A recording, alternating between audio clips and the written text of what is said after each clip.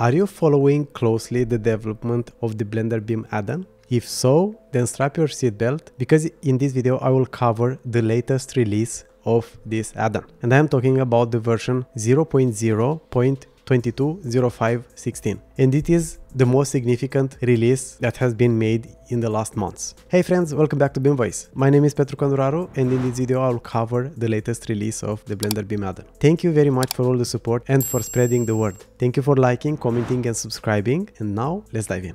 As we can see right here, this release has 352 features and fixes. It is huge, very important. It's our built environment, helps support the BlenderBIM add-on, 100% free and open source software that lets you author and document BIM data fully to ISO standards. It's built by the AAC community for the AAC community.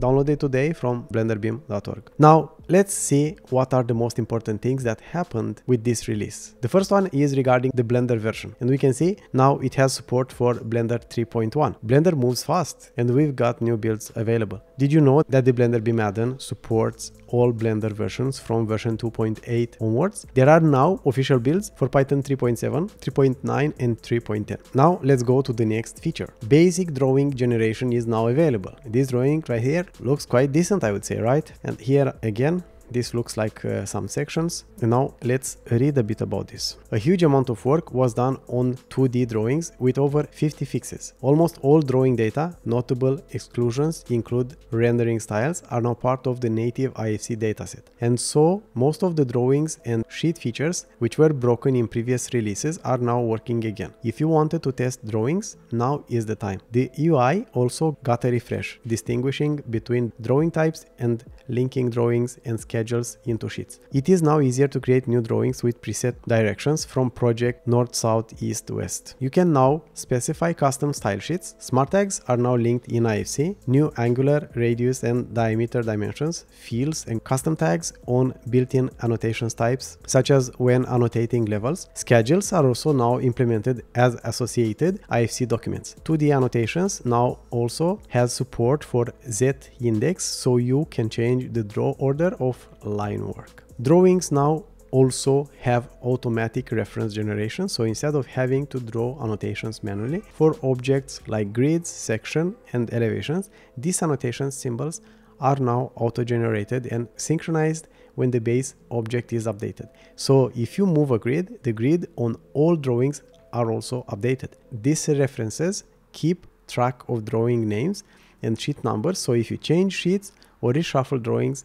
the references will also update. A brand new CAD module allows 2D CAD drafting, especially useful when drawing details. Standard features like trim, extend, intersect, fillet, arc by 2 points, arc by 3 points, and offset are available with hotkeys for rapid editing. Okay, that's interesting. I think there are people that could be interested about this. As you already might know, I'm not so crazy about drawings because here in Norway we are trying to get rid of drawings and use only the models from design to the building site. But at the same time, I know it's still very important. This feature is still very important and it's very much relevant all over the globe. So it's very, very good to see it in place. Okay, the next important thing right here, updates of information delivery specifications. Building Smart has been developing a new technology known as information delivery specification. This is a standardized approach to auditing IFC models. For example, you can check whether or not properties are assigned or materials exist. Originally, IFC OpenShell provided support for it during a previous Google Summer of Code project.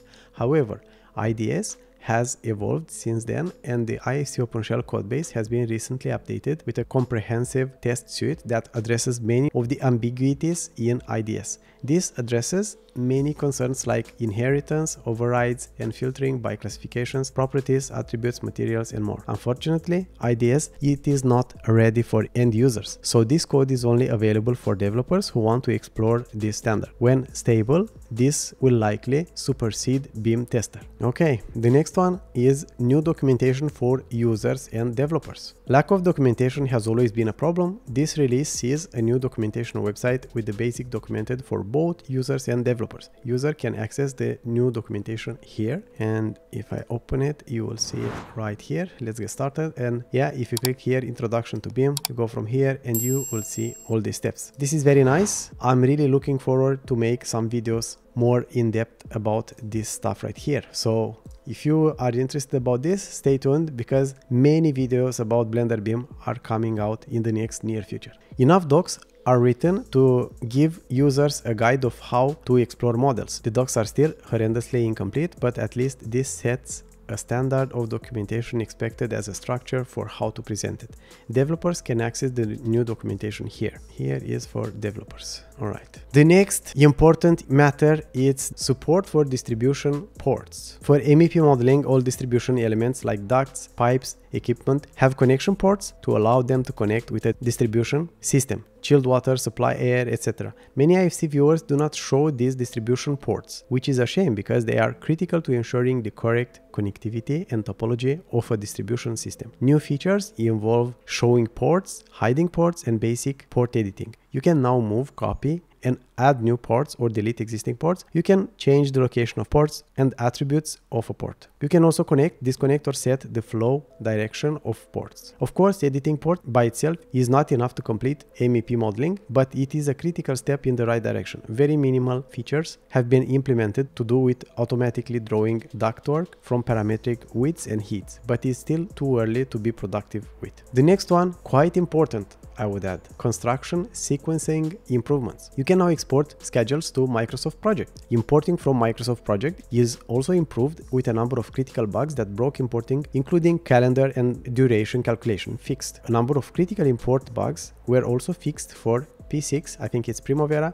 XML versions, lesser than 8.1. For those using IFC to XML conversions with IFC Convert, schedule, task, and calendar data is now also converted thanks to Cristian Martinez de la Rosa. Date calculations have been improved, handling cases where tasks are edited without enough date information, infinite loops in invalid calendars, recursive calendar removal, or editing start times with no finish. Date calculations now follow working days and handle a 9 to 5 p.m. day as 1 day duration, instead of calculating from midnight. Gantt chart presentation is also now much better, showing ISO durations and task captions on the chart bars. The next one, it's about support for rendering styles and textures. The BlenderBIM add-on now supports rendering styles and certain types of textures. The colors you see in a BIM model are typically the on-screen basic shading colors. However, IFC also stores rendering materials, rendering colors and textures.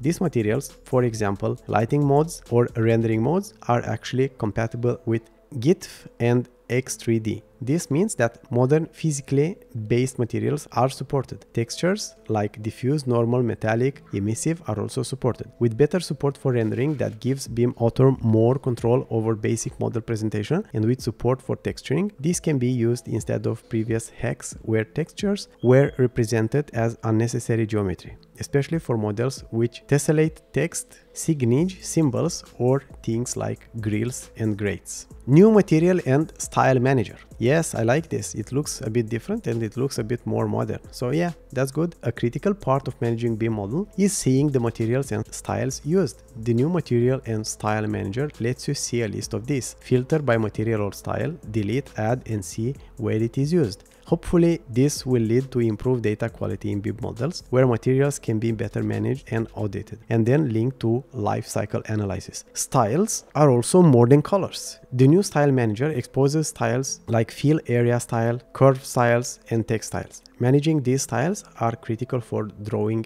support. Improved document manager. The UX or user experience for managing document and document references have now been improved. Attach and associate documents such as drawings, schedules, and specifications with objects, and add documents or superseded documents. Support for relative paths make it easier to transport associated external documents with IFC models. New support for actors. Yes, this is a really cool one. BIM isn't just about geometry, and that's right, or properties, or tasks, resources, cost, items, materials, analytical models, and so on. BIM is also about actors, about us, who is involved in the process. Actors are people and organizations, including liable engineers and architects, clients and operators, occupants and lessees, manufacturers, warranty providers, and suppliers. These critical relationships between objects and actors can now be managed. People, organizations, and people within organizations can be designated actor roles and associated with objects, and the UX has been refreshed based on this use case. This has large implications for facility management. so much more. A few critical bugs were fixed for coordinate offsets in projects using map coordinates. The selector utility now has support for chaining and not filters.